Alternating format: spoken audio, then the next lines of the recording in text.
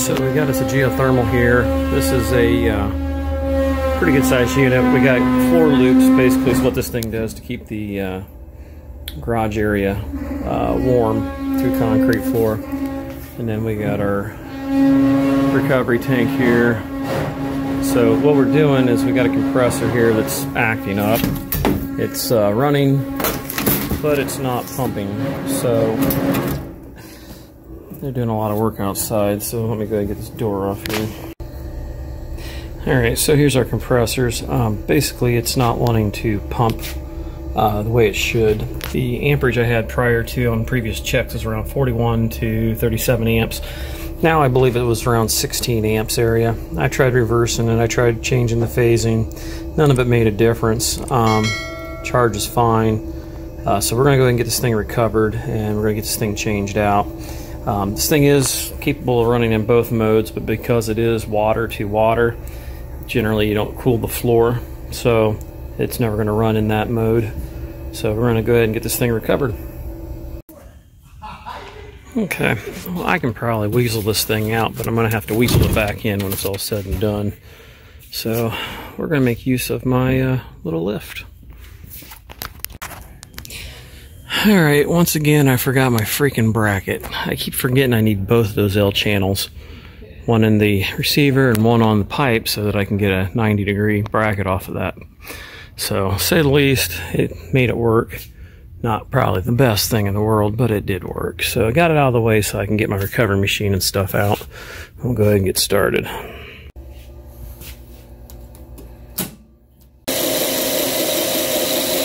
so we're just doing it off the liquid line slash discharge line. You can feel it definitely coming through cold.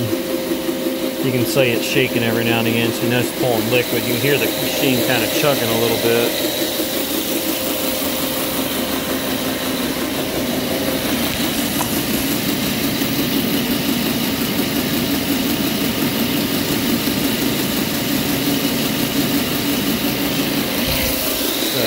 We'll see how long it can go before it starts tripping limit. If it starts tripping, we may have to pull out my cooler. This is about 14 pounds, 15 pounds, something like that. Got to change the liquid dryer on this thing too. This thing's never going to run in the reverse mode, so we went with just a standard direction dryer.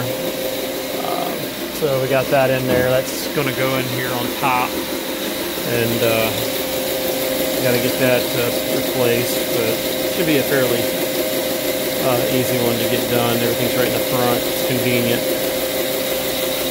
And I think the main thing I'll have to do is undo the connection here on the reversing valve. One of these fittings right here, plus there. We'll have to remove our pressure switch so we don't melt it. This is I've done one of these once before. It wasn't too bad. I've even changed that reversing valve. That was a lot of fun. Fairly decent size reversing valve. Alright, we're going to change this bleed valve here, auto bleeder. Going to valve it off there, and then obviously right there. That'll isolate it because it literally just comes out of the top, over, up, and then boom. So we're going to get that changed. That was not working well. So we got our new one ready to go. It's all primed up, ready to roll. Just need to get splashed here with about 15 pounds of pressure. Come on, baby. There you go. Leak a little bit. There you go. Come on, there shouldn't be that much. Come on.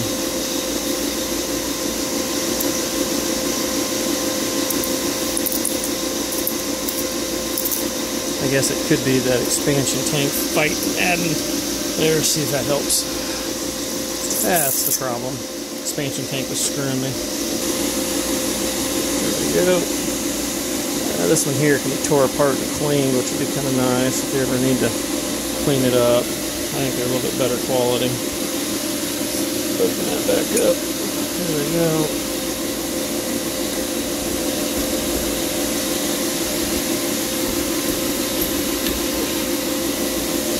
These valves don't get exercised ever.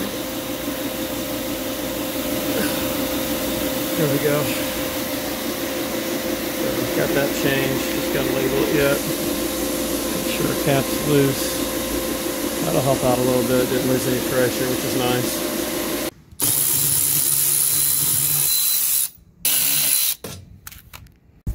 That makes it a little easier to get into the side of it.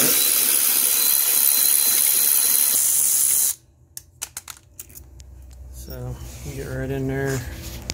Here's your Coax coil, one of them. The other one's back over in that corner there. The filter dryer and stuff's up in here.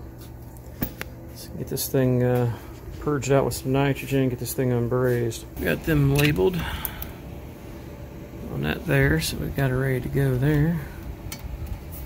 So I forgot my GoPro, and I don't have a tripod, so this is going to be a little hard to record, so you're just going to have to trust me on that. We're just going to probably undo it here and down here, and then slide it to the left. That way I don't have to jack around with anything up in here.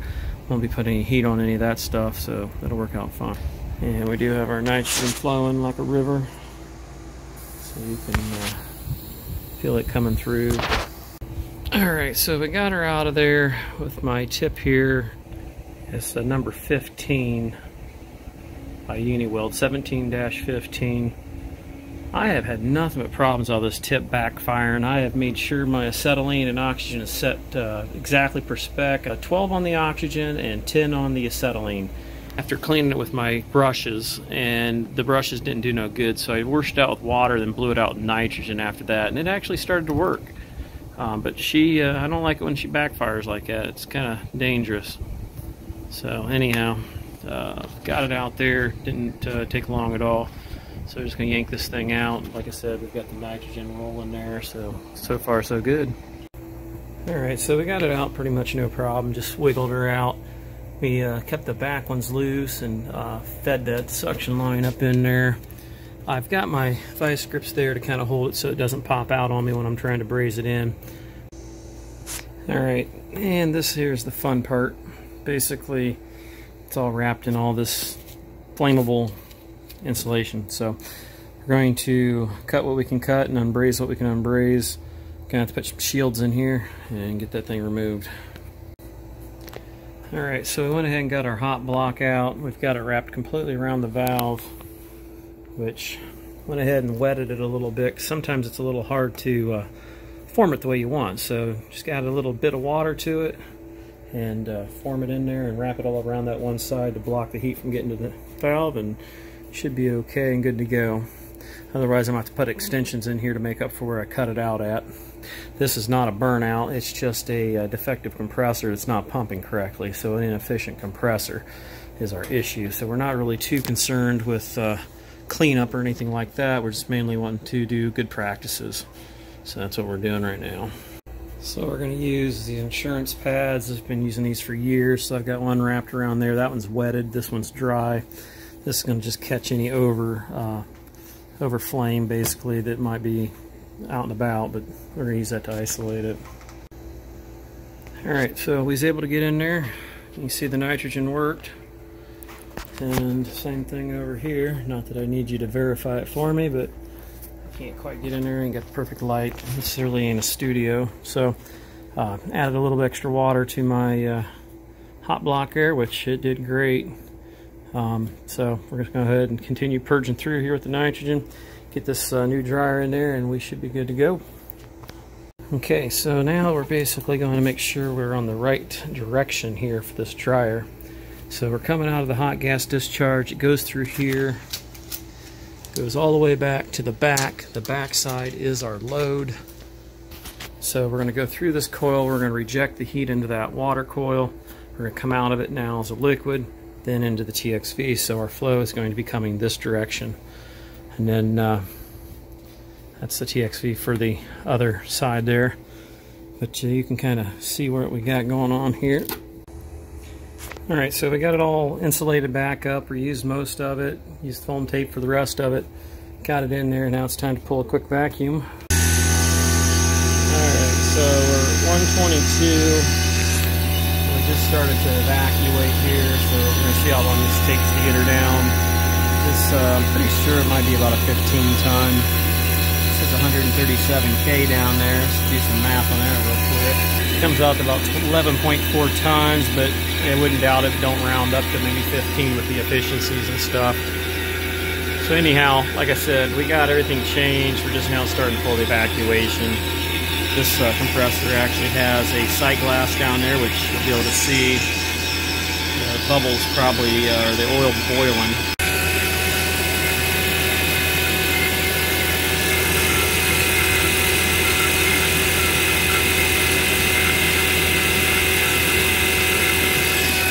Once we actually start getting a little lower, it'll probably make more of a difference. But she's going down fairly quick.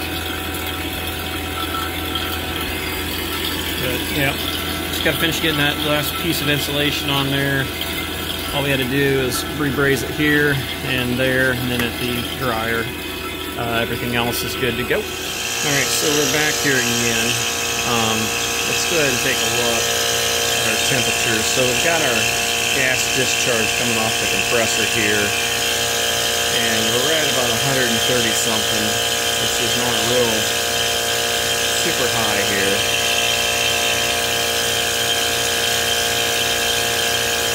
126. It's supposedly supposed to be going to the left, but on this one here it's going to the right, so we'll go ahead and check that one out to the left, right in that area right there. And obviously it's not, so it goes to the right. If we look at the other compressor, it's actually going to the left. You can see it's hot there on the left, cold on the left here, or opposite. So we've got about the same temperature going through. I'm going to give it a little.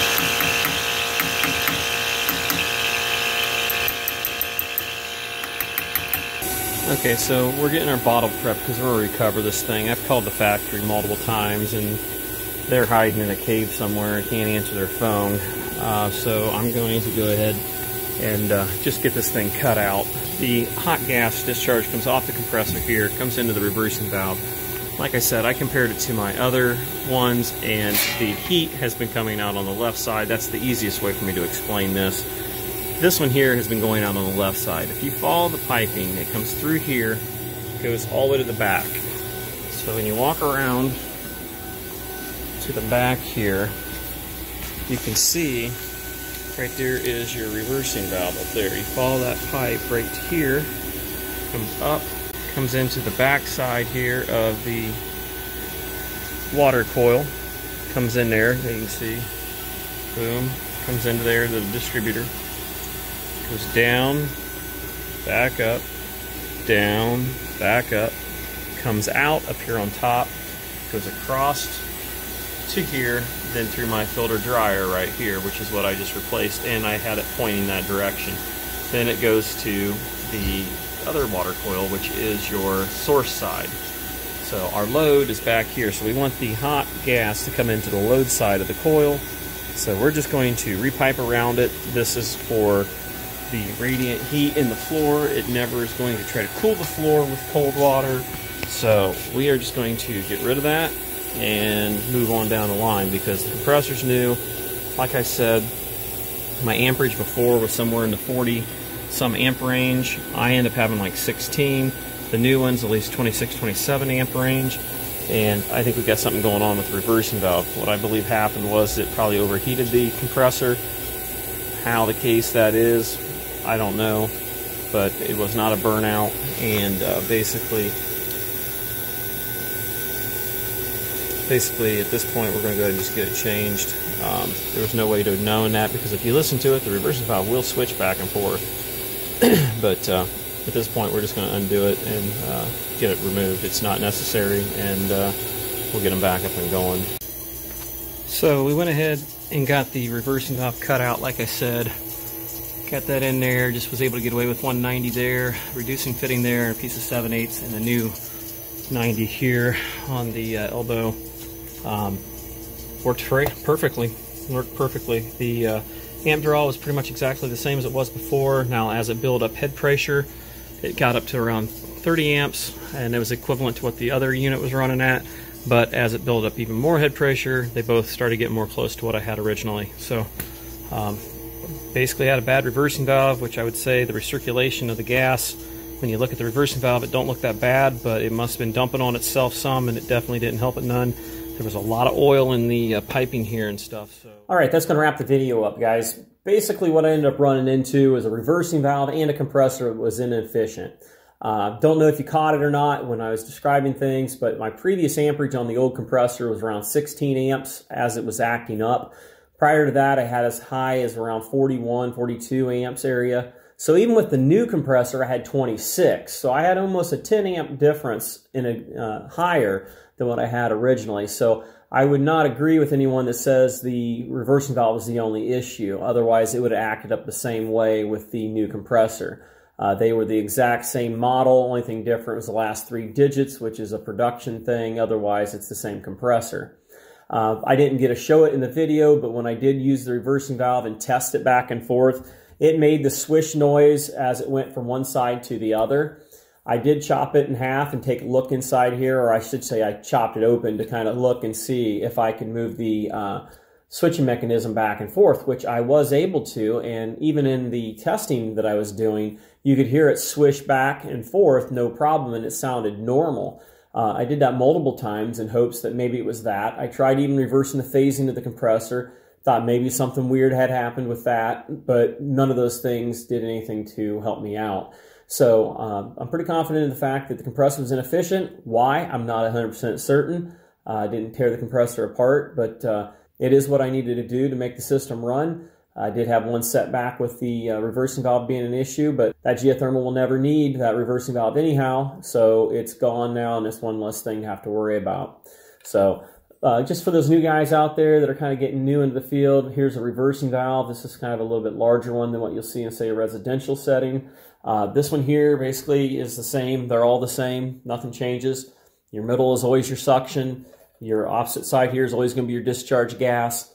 And basically all that happens is there's a U-bend in here that's going to shift from here to here. So it's just going to loop here to here or here to there. And then when it shifts over, it allows the gas to go on through here or to let it go through here and go around that inside there. So it's not a whole lot to them. They can be a pain in the butt to change. They can be a little difficult to diagnose sometimes if they do what this one did.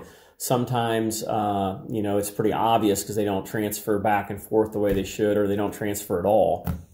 Basically, all it is, you have electric solenoid here that controls a valve mechanism here. It's using the discharge gas to push it this way or that way, and it relieves the differential into the suction here. That's it. Nothing much to it. So that's a reversing valve, guys. They can be a pain in the butt. You don't want to overheat them.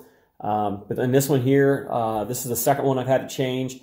Prior to this one, I actually seen the Mylar plastic that helps seal it was kind of coming apart. Now what I'm wondering is, this thing probably never was ran in the other mode because, you know, this one here is for in-floor. Now if they were using it for, say, you know, air handlers or something, I could see it being switched back and forth quite often.